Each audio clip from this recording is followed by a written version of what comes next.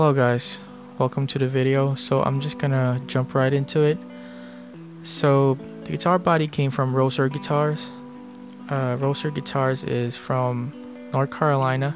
His name is Michael, really nice guy. It took me 30 days to receive my guitar body. I did the binding, so he just left the edges for me. And the neck came from Stratosphere.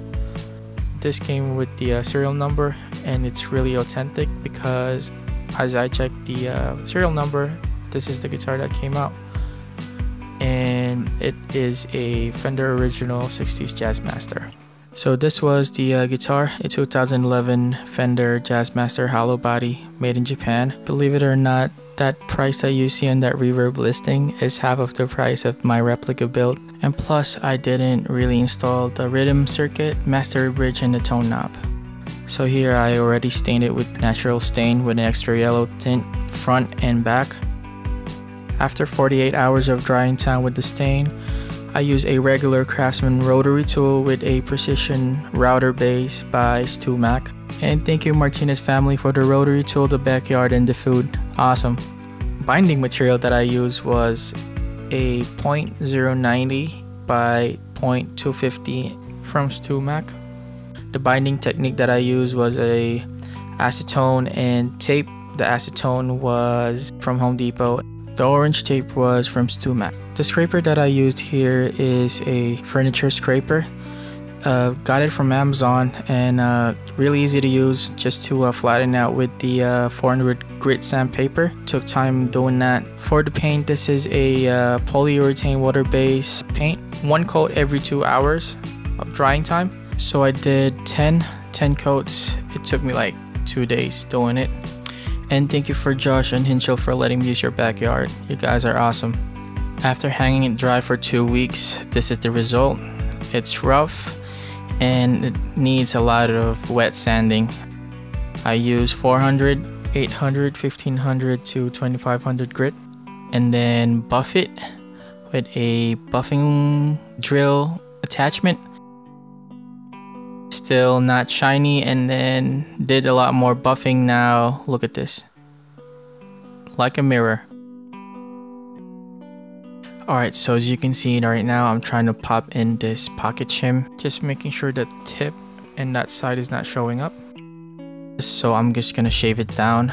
This pocket shim will make my neck a little angled up because I have a tune-o-matic bridge gonna be installed later on in this video. The fit of the neck to the neck pocket was really snug, not tight. The neck is in, and all I'm gonna do is screw it down with the neck plate and the screws. That's what it looks like now. Got more work to do. It's time for the alignment of the body hardwares. Make a hole for the truss rod notch. This design sucks. The truss rod is in the pocket of the neck. Now I'm trying to line it all up with the pickguard pickup cover and the tremolo system.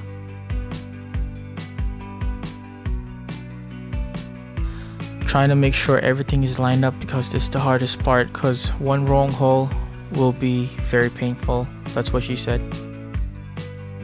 So now I'm marking my pickup holes, but my phone fell off for some reason. So the drill holes for the pickup cover came out right.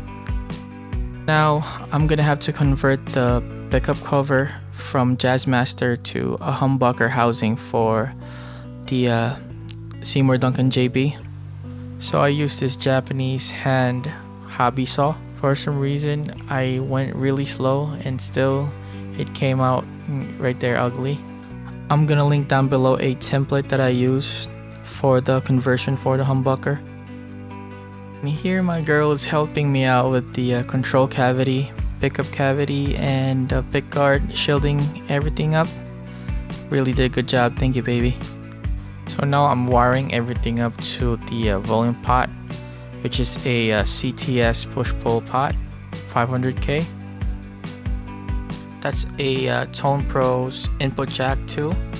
Shove everything in there before I install the pickguard and the strings. I was supposed to put a volume knob, but there are like $12 more than the tone knob, so I did a little modification in this. but still it will function as a volume knob. So installed the pickguard right there, almost done. So I use Hosco nut file, the bridge and the nut, lined it up, set it up, tune it. That's it. There you go, guys.